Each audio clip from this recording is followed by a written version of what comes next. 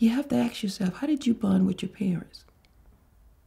How did you bond with your sisters and brothers? When my brother was home watching us, we'd make grilled cheeses and make like a fort because I had a bunk bed in my room. We like to watch like really cheesy, scary movies, like the really dumb ones. Saturday mornings, my mom would cook breakfast. She never cooks, you know, but Saturday mornings we can always count on her to make the same breakfast. Our tradition starts from us all getting ready, of us playing music, of there being dancing. We would hang out in our boxers in the living room, watch the College World Series, Little League World Series. There's a cheer that we do called the Olay. Sunday was family day. Going down the line, we all cup your hands and you tap each other's hands. When you have your child away at college and they're eating college food all the time, it's always fun to call. Our tradition was to call him and tell him about the good food that we're having here while he's having to eat that college stuff.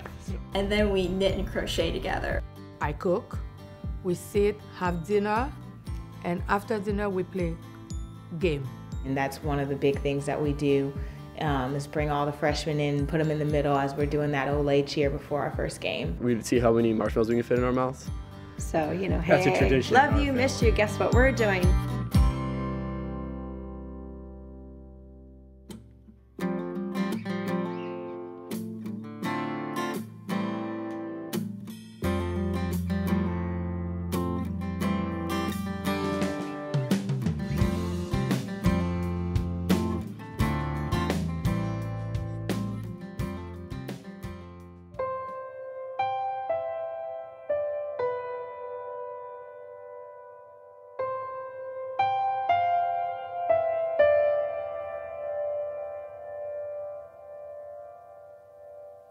He was given a bottle of vodka, and he was told that he had to drink it, to drink all of it. When he passed out, he was just put on a couch. There were some people who could see he was in distress, and they wanted to call for help, but they were told not to. And so he was basically just put on a futon, and he was left to die. He slipped into a coma, started turning blue. By the time someone actually decided to call the paramedics, it was too late. The lack of oxygen to his brain had done its damage, and so he survived about another 24 hours. My mom was freaking out, and they actually told us like what was going on, and I didn't think anything of it, because it's my brother. Like, there's nothing ever is gonna happen to him. And we had to take him off of life support, and that's when we lost him. There were several that were heavily intoxicated. 2 of them went to the hospital with alcohol poisoning. 1 of them died.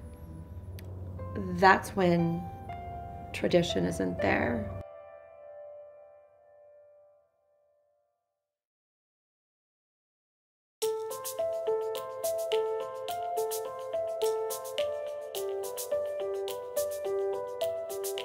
I think I would define hazing as something that makes someone feel uncomfortable and doing something that they're not willing or wanting to do. Making them think that if they don't do it, they're not going to fit in.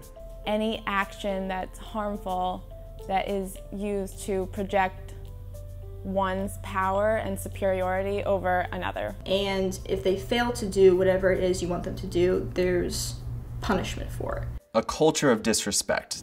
It's so dumb. Anytime you're making someone feel uncomfortable or doing something that they don't want to be doing, but they think they need to in order to be a part of that team or feel a part of that organization, I think that can be characterized as hazing. It's not unique to Greek life. It happens on sports teams, it happens in high schools, it happens in the military.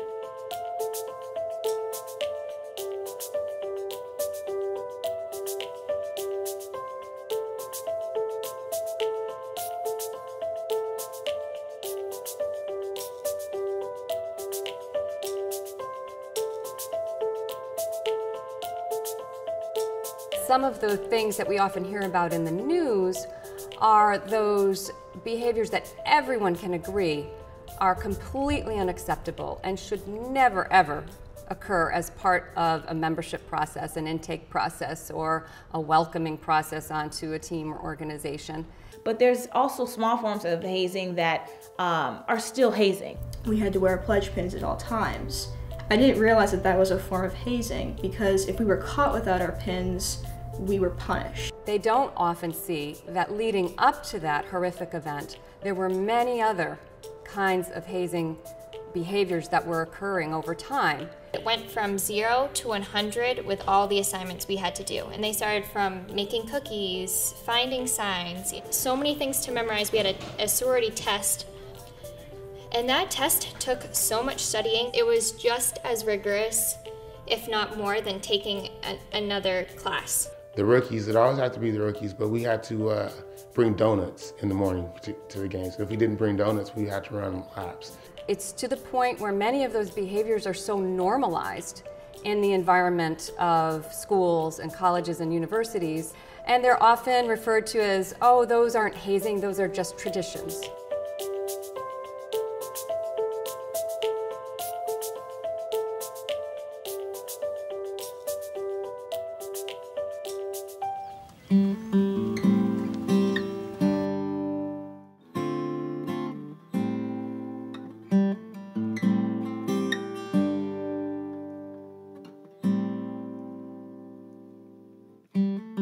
The little sisters were to paddle their big sisters in front of all the guys, and then the big sisters would turn around and paddle the little sisters.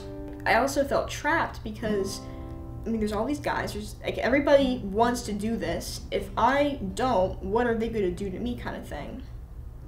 All the while, the guys were telling the girls to hit her harder, hit them harder, or, you know, do it, do it. And then she hit me really hard, like I stumbled forward from the blow. And then she hugged me afterwards as if she was proud of me, as if I had done something really incredible.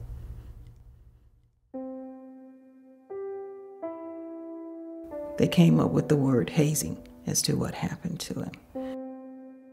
He was beaten to death on a bus by his fellow band members. Not only that was he beaten,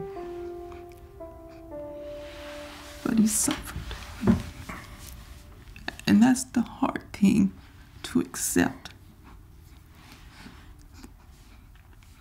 They not only just beat him to death, he suffered and was in pain, and they left him.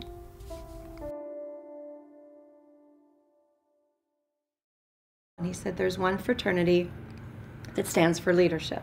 It would be great for my resume and for networking. And I said, okay, those are all really good reasons to do it, but what about hazing, fraternities haze? And he said, Mom, they don't allow hazing. Hazing's illegal, so you don't need to worry about that. I checked into it. I asked them all the questions that I was fearful of. You know, do you have hazing? Absolutely not. We are not one of those schools. We are different. The sorority members let the fraternity have us for the night. They had one of our pledge members go down as a dog and drink a bowl of beer while everyone barked at her.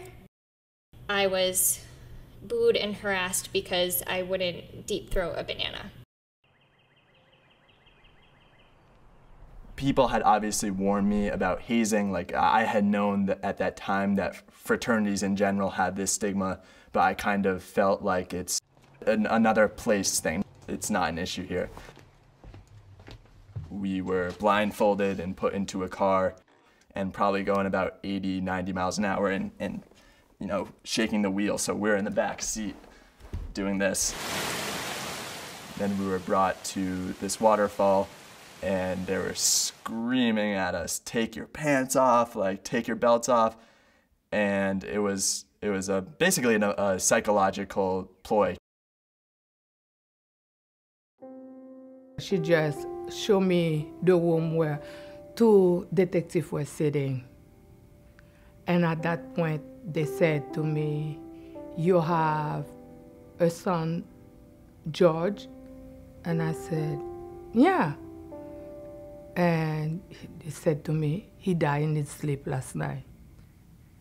That was my first time hearing about hazing. I found out he was zip tag and duct tape. And every time they do ask him a question, if he didn't know, they will throw the alcohol in his throat. And then until he couldn't again and he collapsed, and then they just left him there.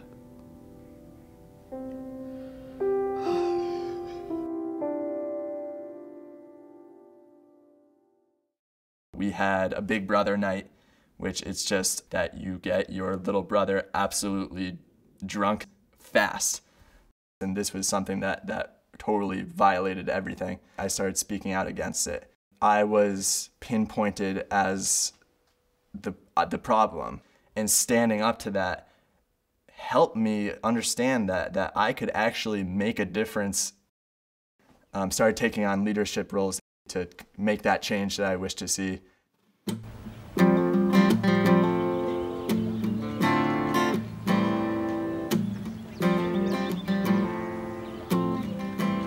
Being able to say something and be the bigger person, to step out and really stand up for what you believe in instead of just sitting by and letting it happen is really powerful. You know, if you don't stand for something, you'll fall for anything. Clearly, if I need to be hazed to be inducted or initiated into an organization, they don't actually want me for who I am. I can understand young people being in a situation where they're unsure, being intimidated by circumstances where they don't do what they know in their heart is right to do. But that's what killed my son. He believed, and I believe because I taught him, that you do unto others the way that you want others to do unto you. He didn't believe that you have to be beaten, or I had to beat somebody to get respect. The way you get respect is on the field when you play your instrument. I think if more of the girls had stood up, I think we could have kept the sorority intact and also changed the traditions within our sorority.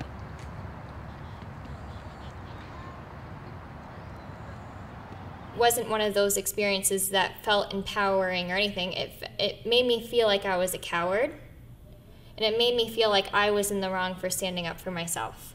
But for somebody else to have been there and say, this is wrong, don't make her do this, would have just been the biggest relief to me, and I feel like it would have given me the strength to continue and stay at that institution. They all call themselves brother. What is your responsibility if you're really, really a brother? You're gonna be in that situation at some point. Like peer pressure is a thing. When you're put in those situations, you need to do the right thing. I would still have my brother if someone would have done something. It's important to know that you can make a difference. Notice the hazing, feel responsible to change it, and take action. I wish that people wouldn't be so scared of getting little write-ups in college and things like that don't matter. And, you know, when the alternative is someone losing their life.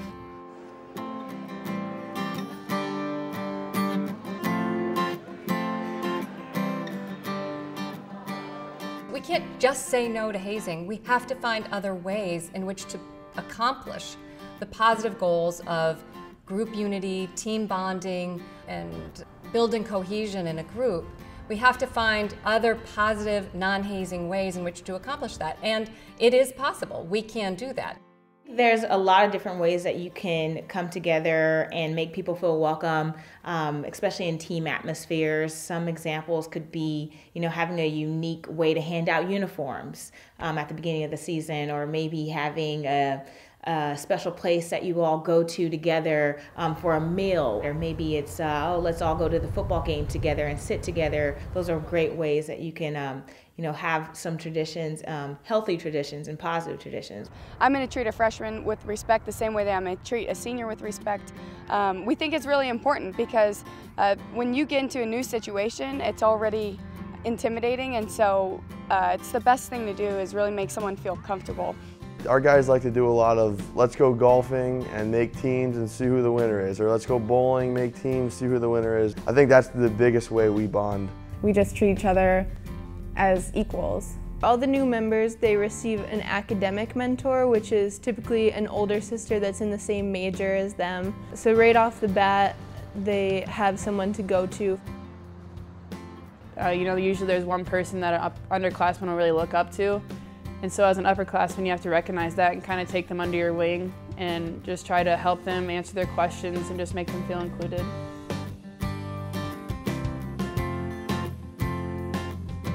Hazing is not the way to build a cohesive team. Instead, act like a family from the beginning. If you can do something to help another person or be kind, you do that. You don't just walk away from a bad situation. Because you can make a difference on your own. I am against hazing because it forces you to be someone who you're not. Think before you act. Think twice. If you got to think about it a third time, it's probably not what you should be doing. If you are a member of an organization that hazes and you go along with it, it could destroy your college experience. When it comes down to it, I think that it's on us to make a difference in the generation that we are and to not think that hazing is a good tradition to keep going. My name's Noah Diversley, and I lost my brother to hazing. Stop hazing. Show some respect.